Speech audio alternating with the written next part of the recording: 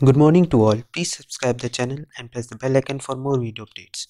Today is 10th January of 2021 and it's a Sunday today. चलिए आज discuss करते हैं आज के करंट अफेयर्स को। डेली करंट अफेयर्स का जो हम लोग वीडियोस रोज बनाते हैं 4 AM को ही अपलोड कर दिया जाता है और इसकी PDF आपको तुरंत ही टेलीग्राम चैनल में मिल सकती है। तो अगर आपको इसकी PDF चाहिए तो उसके लिए आप डिस्क्रिप्शन पे क्या कहते हैं टेलीग्राम चैनल की लिंक दी हुई है, उसको सब्सक्राइब करके क्वेश्चन आर 247 क्या कहते हैं क्वेश्चन आर नाम का एक हमारा टेलीग्राम चैनल है, वहाँ पर आपको इसकी PDF मिल जाएगी जिसकी लिंक डिस्क्रिप्शन पर दी हुई है। तो हम लोग इसमें डिस्कस करते हैं कुछ टॉपिक्स क्या जो करंट अफेयर्स टॉपिक्स होते हैं जिससे क्वेश्चंस आने के चांसेस होते हैं और किस तरह के क्वेश्चंस आ सकते हैं वो भी हम लोग डिस्कस करते हैं। अगर आपको भी कोई क्वेश्चन लगता है कि आ सकता है वो भी आप कमेंट सेक्शन में बता सकते हैं, जिससे जो बाकी स्टूडेंट्स हैं उनको भी लग सके कि पता चल सके कि किस किस तरह के क्वेश्चंस आ सकते हैं। हम लोग मैक्सिमम चांसेस देखते हैं कि किस किस क्वेश्चंस को किस तरह से आ सकते हैं या किस आंसर क्या हो सकता है, इस तरह से हम पूरा एनालिसिस करके बनाते हैं। साथ में उसके बाद हम लोग कुछ क्वेश्चंस देखते हैं एट लास्ट, जो बहुत ही इंपॉर्टेंट क्वेश्चंस रहते हैं, जो क्या कहते हैं एग्जाम्स पॉइंट ऑफ व्यू से बहुत ही इंपॉर्टेंट रहते हैं। जिन जिन एग्जाम्स में UPSC हो, UPPSC हो या किसी भी स्टेट PSC हो, किसी भी स्टेट का PSC हो या जहाँ भी कोई भी पेपर हो जिसमें करंट अफेयर एक टॉपिक होगा, उसके लिए ये वीडियो बहुत हेल्पफुल है। बैंक का वीडियो हो, बैंक के लिए हो, SSC के लिए हो, बैंक के लिए हो, हर किसी के लिए जिसमें करंट अफेयर आता है उसके लिए बहुत इंपॉर्टेंट हो सकता है। जिसमें भी GS एक सब्जेक्ट है उसके लिए वीडियो बहुत हेल्पफुल हो सकता है। तो चलिए डिस्कस करते हैं पहले आज के पहले टॉपिक को। तो आज का पहला टॉपिक आता है इंटरनेशनलाइज्ड डोमेन नेम। इसमें बात की गई है जो national internet exchange of India है उस NIXI जिसने अनाउंस किया है एक offer free international domain name के लिए। इसमें बात की गई है इंटरनेशनलाइज्ड डोमेन नेम की जो आईडीएन है उसको फ्री प्रोवाइड करने के लिए। ये जो प्रेफर किया गया है 22 ऑफिशियल इंडियन लैंग्वेजेस में, जो every IN domain book by the registrant की जो रजिस्ट्रेंट होगा उसके द्वारा वो हर डोमेन में हर इंडियन लैंग्वेजेस में उसे क्या कहते हैं, जैसे हम देखते थे क्या कहते हैं http.www होता था, उसके बाद कुछ नाम के, तो अब ये इंडियन लैंग्वेजेस में भी कई 22 ऑफिशियल इंडियन लैंग्वेजेस में अब ये भी टाइप रहेगा उसमें। तो हम लोग आगे देखते हैं इसके बारे में। जो एप्लीकेंट्स हैं वो get a free email in local language की, उन्हें फ्री ईमेल मिलेगा लोकल लैंग्वेजेस में। ये ऑफर क्रिएट किया गया है adoption of Bharat आईडीएन domain name है उसको अडॉप्ट करने के लिए, जो प्रोलिफरेशन होगा लोकल लैंग्वेज कंटेंट का, जिससे जो लोकल लैंग्वेज में जो हम लोग ईमेल भेजते हैं उनसे भी काफ़ी ज़्यादा उसको लोकल लैंग्वेज में कन्वर्ट करने की बात की गई है। इसमें बात की गई है जो ऑफर है ये वैलिड है .in यूज़र्स के लिए जो रजिस्टर कर सकते हैं 31 जनवरी तक। ये जो ऑफर है ये एक्सटेंड कराया जा सकता है मैक्सिममली कि अपना रिन्यू कर सकते हैं domain in the month of January of 2021, इसी महीने। जो internet national internet exchange of India है निक्सी NIXI, ये प्रॉफिट ऑर्गेनाइजेशन नहीं है। ये वर्क कर रहा है 2003 से फॉर स्प्रेडिंग इंटरनेशनल टेक्नोलॉजी, जो इंटरनेट टेक्नोलॉजी है सिटीजन्स ऑफ इंडिया को एक उनकी जो जानकारी हो क्या कहते हैं इंटरनेट टेक्नोलॉजी के बारे में, इसलिए ये वर्क करता है। कैसे ये इंटरनेट डाटा कैसे एक्सचेंज होता है अमंग ISPs और बिटवीन ISPs एंड CDNs, और मैनेजिंग और operating internet protocol IPv4 IPv6 ये कैसे वर्क करते हैं, इनके बारे में ये पूरा वर्क करता है। जो internet national internet exchange of India है नेक्सी, ये पूरा इसी पे वर्क करता है। तो आप कमेंट सेक्शन में बताएं ये कब क्या कहते हैं इसका क्या कहते हैं इसके चेयरमैन कौन है, इसके चेयरमैन का नाम बताना है कि नेक्शन के NIXI के चेयरमैन कौन है, चेयरमैन का आपको नाम बताना है। तो ये न्यूज़ का सोर्स था हमारा ऑल इंडिया रेडियो, वहाँ से ये न्यूज़ ली गई थी। चलिए अगला टॉपिक देखते हैं। अगला टॉपिक आता है government digital calendar and diary app. इसमें बात की गई है कि गवर्नमेंट के डिजिटल कैलेंडर के बारे में और उसके डायरी ऐप के बारे में। इसमें बात की गई इंफॉर्मेशन एंड ब्रॉडकास्टिंग मिनिस्टर जो प्रकाश जावड़ेकर हैं उन्होंने लॉन्च किया है गवर्नमेंट का डिजिटल कैलेंडर और डायरी ऐप न्यू दिल्ली में। जैसे आप देख सकते हैं इसके फीचर्स लेटेस्ट इंफॉर्मेशन इसमें प्रोवाइड होगी, जितने भी इवेंट्स या पब्लिकेशंस उनके बारे में, स्कीम्स के बारे में, ऑफिशियल हॉलीडेज और वेरियस इंपॉर्टेंट डेट्स के बारे में बात की जाएगी। इसमें इसमें सारी जानकारी आपको मिल पाएगी इस कैलेंडर ऐप में। गवर्नमेंट कैलेंडर जो अडॉप्ट किया गया है walls in the past will now अडॉन mobile phones की, अब जो पहले जो वॉल्स पे लगा रहते थे कैलेंडर्स अब मोबाइल फ़ोन में मिलेंगे। गवर्नमेंट कैलेंडर जितने रहते थे, जैसे जो छुट्टियाँ ऑफिशियल्स हॉलीडेज़ होते थे, सेंट्रल हॉलीडेज़ स्टेट हॉलीडेज़ अलग अलग होते थे, उसी पर ही सेंट्रल गवर्नमेंट ने इस ऐप को लॉन्च किया है गवर्नमेंट ऑफ इंडिया ने, जो एक अब जो सेंट्रल हॉलीडे होंगे वो आप नॉर्मल इंसान कोई भी नॉर्मली क्या कहते हैं अपने मोबाइल पे देख के बता सकता है कब है ऑफिशियल सेंट्रल हॉलीडे, ये जान सकते हैं। जो डिजिटल कैलेंडर है वो एक इन्वायरमेंट फ्रेंडली इनिशिएटिव है। ये अवेलेबल होगा हिंदी और इंग्लिश दोनों में, और ये अवेलेबल होगा 11 languages 15th of this month 15 जनवरी से। ये 11 ऑफिशियल लैंग्वेजेस जो और हैं उनमें भी ये अवेलेबल होगा। इसका जो the calendar has a theme for every month, की हर मंथ इसकी एक थीम होगी। It will also have an information of 100 revolutionary programmes of the government. जो 100 रिवॉल्यूशनरी प्रोग्राम्स है गवर्नमेंट के, उसके बारे में भी इंफॉर्मेशन इस ऐप में होगी। जो GIO कैलेंडर है और जो डायरी है वो अवेलेबल है डाउनलोड के लिए गूगल प्ले और iOS ऐप दोनों। जो एंड्रॉयड यूज़र्स हैं वो भी इसको एक्सेस कर सकते हैं, और जो iOS यूज़र्स हैं एप्पल यूज़र्स वो लोग भी इसे यूज़ कर सकते हैं। ये ऐप जो है ये डिज़ाइन किया गया है bureau of outreach communication ministry of information and broadcasting के द्वारा। और ये क्या कहते हैं न्यू कैलेंडर एवरी ईयर इसमें अपने आप अपलोड होते रहेंगे। तो ये काफ़ी अच्छा इनिशिएटिव भी है, इन्वायरमेंट फ्रेंडली इनिशिएटिव है। काफ़ी ज़्यादा जो पेपर वेस्ट होता था उसको हम लोग इससे कंट्रोल कर पाएंगे। जो कैलेंडर बनाने में कई टन्स ऑफ पेपर्स यूज़ होते थे जो बाद में वेस्ट हो जाता था एक तरह से, तो उसको कहते रोकने के लिए इस तरह की इनिशिएटिव काफ़ी अच्छे हैं। तो ये जो ऐप है डेवलप किया गया, ये याद रखिएगा, bureau of outreach and communication ministry of information broadcasting. तो आप कमेंट से बताएं कि मिनिस्ट्रीज ऑफ क्या कहते हैं, ये मिनिस्ट्री ऑफ इंफॉर्मेशन ब्रॉडकास्टिंग जो है इसके मिनिस्टर कौन है इस वक्त, इसके मिनिस्टर कौन है, सेंट्रल मिनिस्टर इसमें कौन से अपॉइंट किए गए हैं इसके लिए, मिनिस्टर ऑफ इंफॉर्मेशन ब्रॉडकास्टिंग कौन है ये आपको बताना है। तो इस न्यूज़ का सोर्स था हमारा ऑल इंडिया रेडियो। चलिए अगला टॉपिक देखते हैं। अगला टॉपिक आता है centre merges Jammu and Kashmir cadre officers with एगमुट। एगमुट क्या है? एगमुट मतलब आंध्र प्रदेश, गोवा, मिजोरम और यूनियन टेरिटरी हैं जितनी, उनको कंबाइन करके इसे बनाया गया है, उसको कंबाइन कर दिया, मर्ज कर दिया गया है। जितने भी यूनियन टेरिटरी जम्मू कश्मीर में जो सेंटर के द्वारा जम्मू एंड कश्मीर कैडर थे, all India services IAS IPS और IFS ऑफिसर्स, उनको मर्ज कर दिया गया अरुणाचल प्रदेश, गोवा, मिजोरम और यूनियन टेरिटरीज के जितने भी ऑफिसर्स हैं उनके साथ। इस न्यूज़ में वही बात की गई। इसमें बात की गई कि प्रेसिडेंट ने प्रोमोगलेट किया एक ऑर्डिनेंस जो अमेंड करेगा Jammu and Kashmir reorganisation act 2019 को, और जितने भी IAS IPS और IFS हैं इंडियन फॉरेस्ट सर्विस ऑफिसर जो जम्मू एंड कश्मीर कैडर के थे उनको एगमुट कैडर के साथ मर्ज कर दिया जाएगा। तो उनके बाद देखना है कि उनको अलग अलग पोस्टिंग्स मिलेंगी, इसमें वही बात की गई है।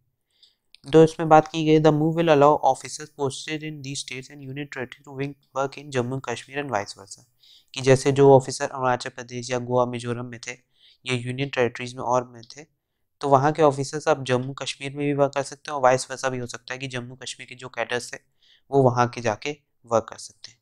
जो मूव है वो एक टैकल करेगा shortage of all India services officer जो हैं जम्मू कश्मीर में उसको, और जो रेशियो है direct recruits in civil services की वो प्रोमिटीज from Jammu Kashmir state civil services जो कश्मीर एडमिनिस्ट्रेटिव सर्विस है उसमें 50-50 का जो रेशियो रहता है अब उसे 67-33 फॉर्मूला लगाया जाएगा उस पर, कि इसमें अब 67 सेंटर और 33 स्टेट सर्विसेज से ऑफिसर्स अपॉइंट किए जाएंगे।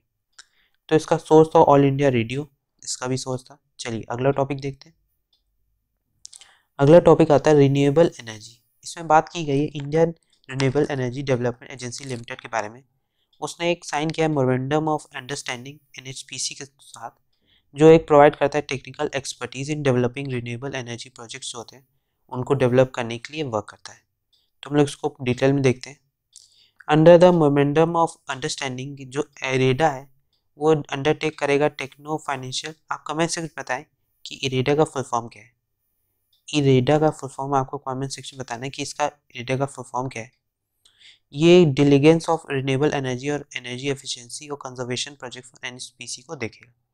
इरेडा असिस्ट करेगा NHPC in developing an action plan की क्रिएट करेगा, रिक्वायर करेगा रिन्यूएबल एनर्जी प्रोजेक्ट्स को 5 साल के लिए जो आने वाले next 5 years. IREDA administrative control रखेगा ministries of new and renewable energy को। NHPC limited is the PSU under ministry of power. जो NHPC है वो PSU हो गई है, क्या कहते हैं, मिनिस्ट्री ऑफ पावर के अंदर जो आती है। तो इसका सोर्स था इस न्यूज़ का ऑल इंडिया रेडियो, इसका भी सोर्स था। चलिए अगला टॉपिक देखते हैं। अगला टॉपिक आता है मेरा गांव मेरा गौरव।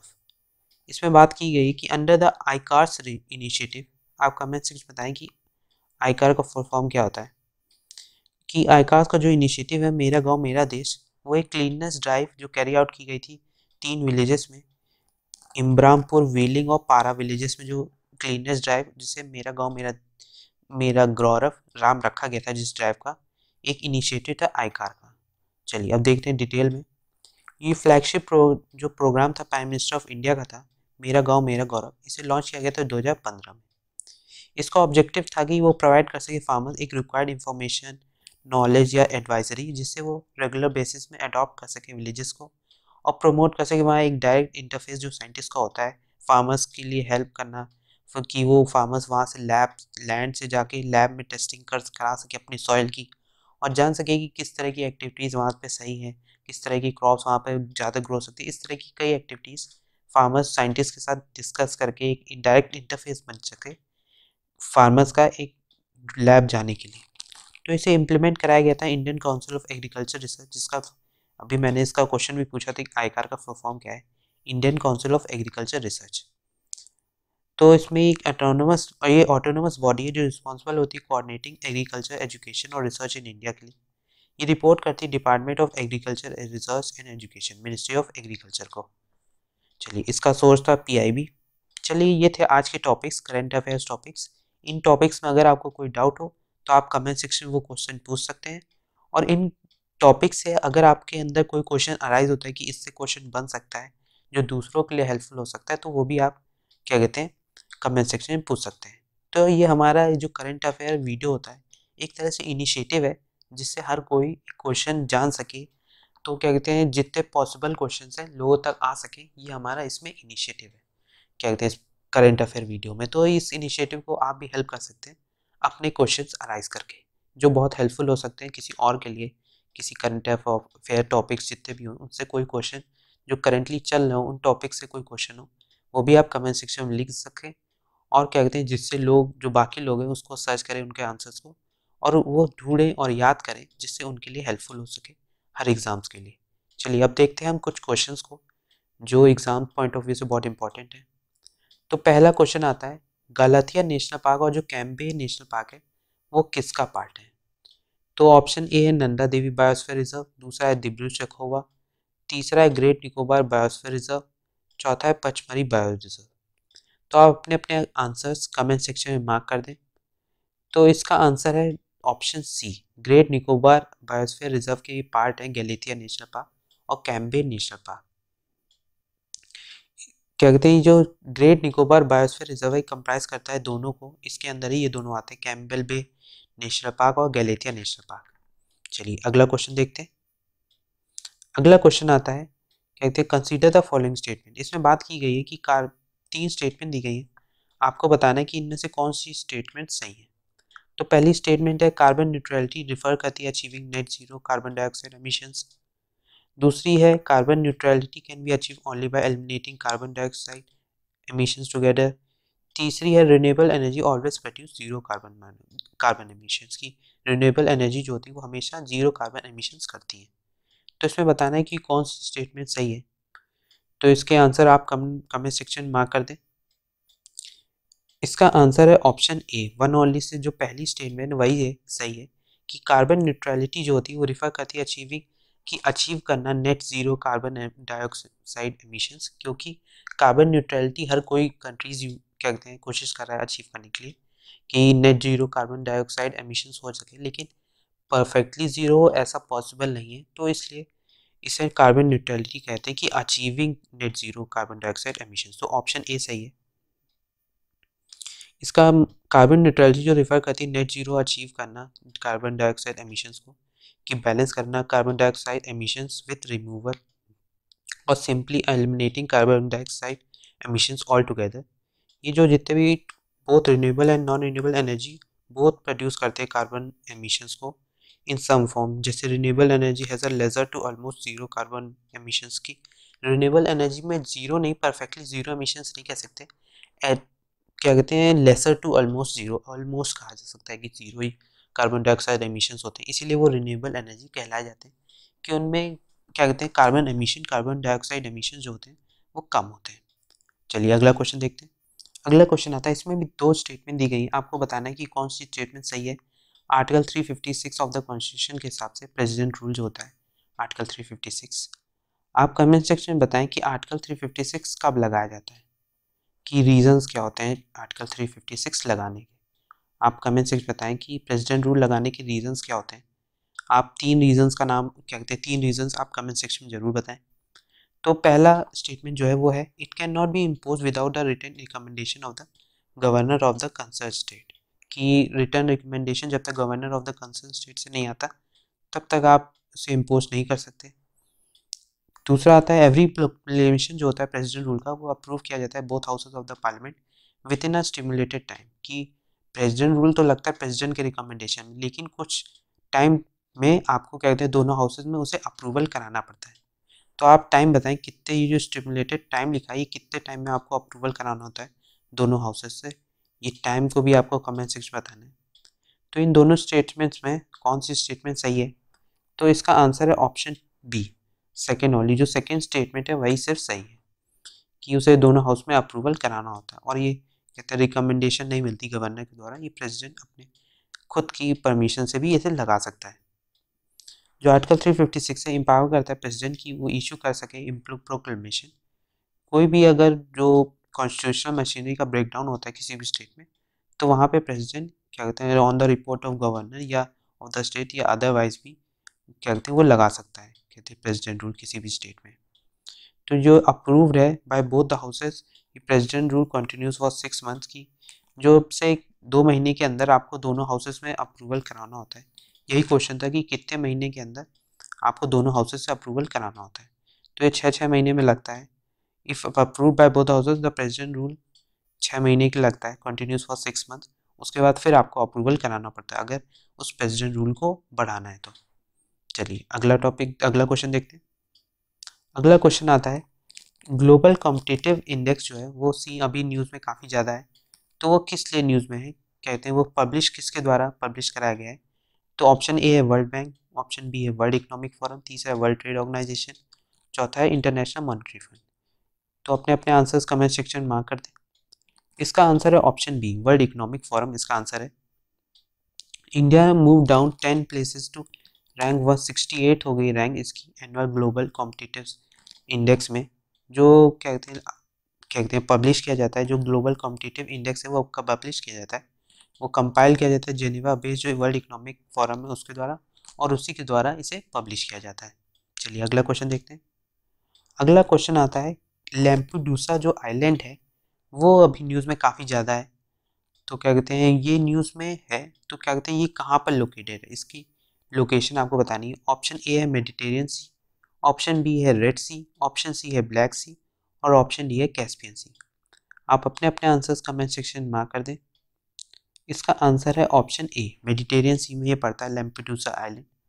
ये लार्जेस्ट आइलैंड है जो इटालियन पेल्गी आइलैंड्स में से है, जो मेडिटेरियन सी में पड़ते हैं।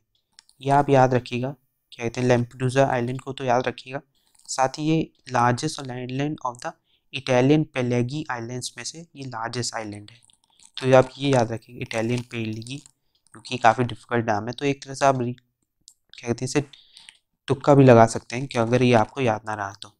चलिए आज के लिए इतना ही, थैंक यू वेरी मच। अगर आपको इस वीडियो की पीडीएफ चाहिए तो आप कमेंट सेक्शन में क्या कहते हैं कह भी सकते हैं, और अगर ना मिले तो क्या कहते हैं वहाँ पे टेलीग्राम चैनल है उसको सब्सक्राइब करके वहाँ पे आपको इसकी पीडीएफ मिल जाएगी, तो वहाँ से आप इस पीडीएफ को एक्सेस कर सकते हैं और पढ़ सकते हैं, जो आपके हर एग्ज़ाम्स के लिए इम्पॉर्टेंट है। Thank you very much.